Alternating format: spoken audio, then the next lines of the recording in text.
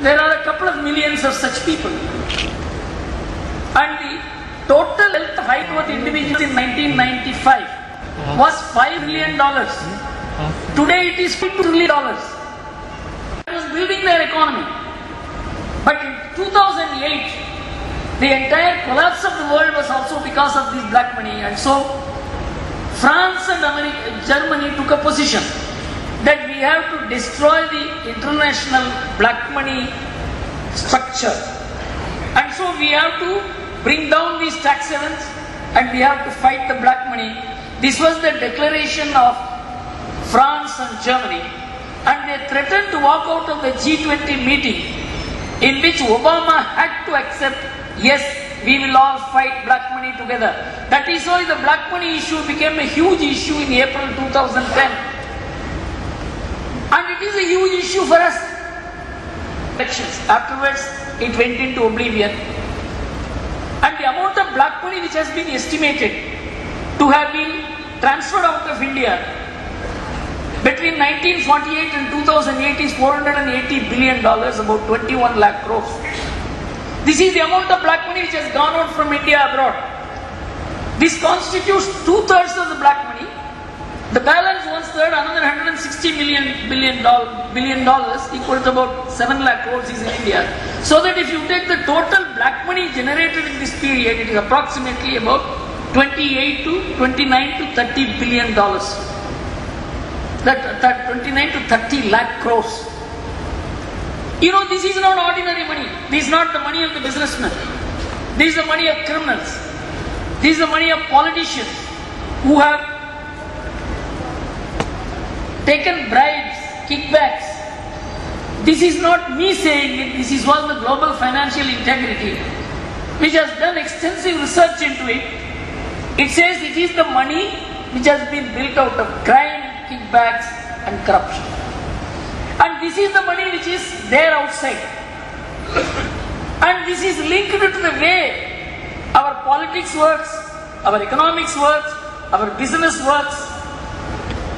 And you will be surprised to know, between 1948 and 2008, in this 60-year period, out of these $480 billion or 21 lakh crores, 2/3 of the money was generated in the last 20 years, last 18 years, between 1990 and 2008. That means this liberalization and globalization has promoted black money, created black money, created paper money, and this has robbed the country of 21 lakh crores of valuable capital. So when the black money is so closely linked to corruption, corruption is so closely linked to the political system, bureaucracy, business, world of crime, this requires a very different approach. This requires the way we are looking at things. Our perspective has to change. In fact, all political parties are part of black money. Without black money, they can't fight elections, they can't win elections. They are somewhere linked to this whole process of degeneration. And there are many good people in politics. Don't think all political parties are wrong or all politicians are dishonest. No. There are many who are fighting to remain honest. They are fighting against dishonesty, but they cannot do it. No one party can do it. Not a couple of individuals in a party cannot do it. They require large-scale support from the society. That is the work we are trying to do now. Organize the society, create huge network, and try to bring the people near to this concept that the world today has begun looking for alternative. And the Indian alternative is one of the alternatives the world is looking for. Because this has shown durability. It is not resting on dollars and rupees for lifestyle. And we have a huge harming power here. For instance, even the very idea of respecting our elders, taking care of our parents, looking after the near and dear, infirm people, unemployed people. This is happening by the idea of dharma. This is not happening by law. Nobody is asking us to take care of our parents. Nobody is asking you to take care of unemployed people or infirm people. But in America, these responsibilities have become the responsibilities of the government. What the family does here, the government is asked to do that. With the result, the families have been nationalized in America. And so the government is being privatized. So you can understand that the idea, the government has to take care of unemployed people, infirm people, elderly people, people who cannot be taken care of by families because there are no families. The families have been destroyed. The dharmic order, the value-based social order on which the entire civilization functions have been destroyed by the political and economic order in most of the Western countries today. And that is functional here. And that is functional not because of political parties, it is not functional because of parliament, it is not functional because of any intellectual discourse by the media. In fact, all these work against the social order, against the family norms, against the traditions which have safeguarded our economic model, which have preserved respect for elders, respect for teachers, compassion for children. And this economic order is what the West is looking for today. They can never privatize social security. The responsibilities which the government has taken over, they cannot give it back because there is no family to handle this responsibility. So the world is looking to India, which is now seen as a rising power. We were dismissed 20 years back. We were told that you are no good. Even we told ourselves we are no good. But the situation is different today. So we have a national responsibility and this nation has a global responsibility. And there is no thinking mechanism in this country. We have been great importers of ideas, importers of institutions, importers of laws, importers of models. In the last 50, 60 years, even though we attained independence, we never became mentally independent. And so, the hunger to free ourselves from the domination of imported thoughts, imported institutions, that is represented in a wide circle of socially organized, socially conscious people, but they are not nationally organized. And time has come for initiatives like this. That's why I said, all of you are leaders. You are not just constituting audience. You are all great transmitters of the ideas which are going to be generated here. And so we have now come together.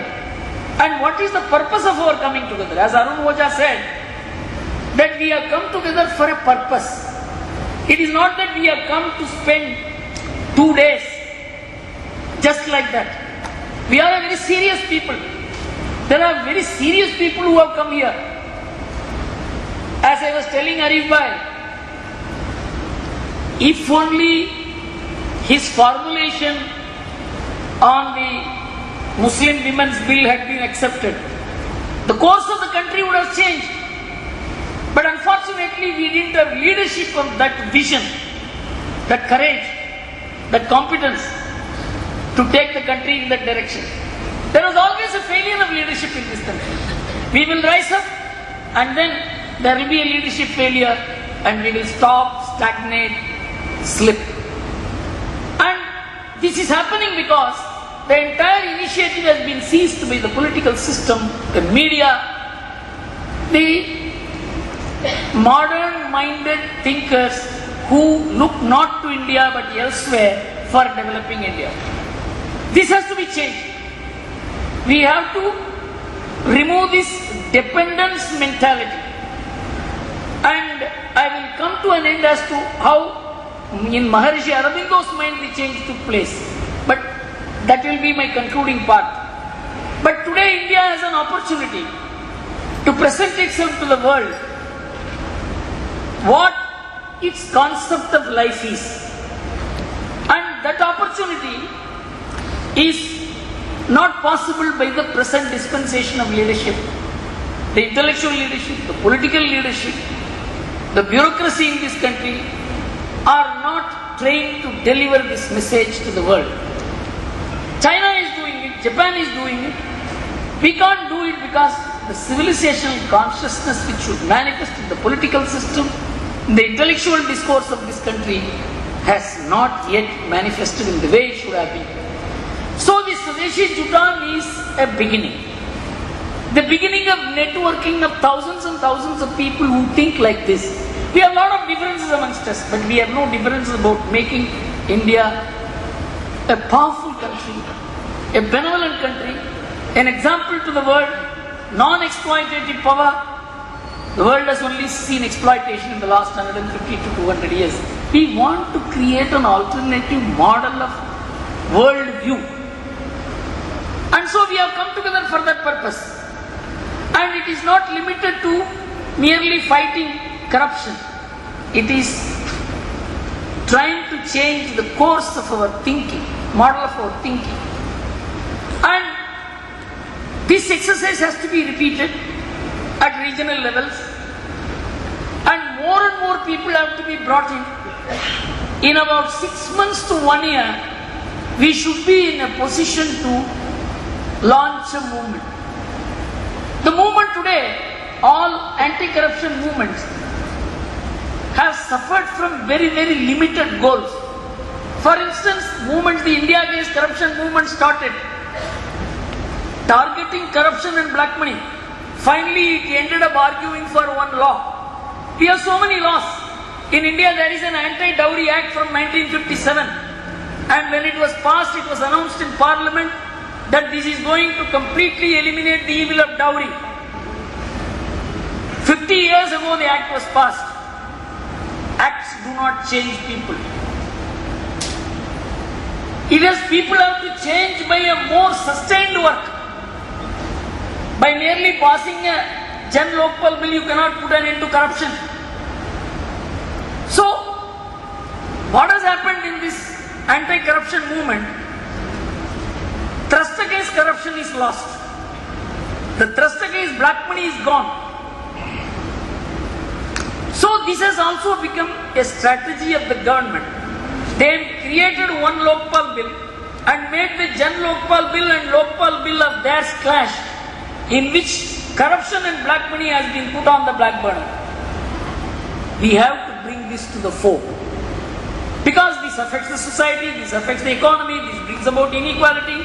At Subramanian Swamy that day in Hyderabad, so beautifully articulated, black money changes the very method of production. And so those things are produced, investment takes place in those high-end items. So this completely distorts the national economy, changes the investment models. So it is not just corruption and black money as evils. No, they completely reorder our national priorities, economic priorities, businessmen's priorities, investment priorities. So it is an interlinked affair. It is not failure of values and ethics. It is erosion in the capacity of the nation to develop itself, to ensure that the entire Indian population is happy. This impairs that kind of approach and model. And so we need to put our energies together with people who are concerned for the country, in which they are not the center. If we become the center of our life, our ability to contribute to the country goes down. Contribute to any cause goes down. So we have brought together people for whom the country is the center, the society is the center. Our values and culture are central to their life. The attempt is to increase this population, to reach out to more and more people, and Jutan is the starting point of this. And I am extremely happy that I had occasion to share my thoughts before a set of people who have the capacity to improve upon it, who have the capacity to articulate it, take it to thousands of people and bring together thousands and thousands of this kind. And I hope that as the initiators of the Jutan have envisioned, this transforms into a very powerful movement of very serious people, which can not only strike a different path, which can bring about changes within the political parties, their leadership, their approach, the government, the laws, and also give an alternative view to the media, which is 24/7 dominating our mind with thoughts which are fixed. They also need an alternative. I think this Jutan will be the starting point of purveying these great ideas. Thank you very much.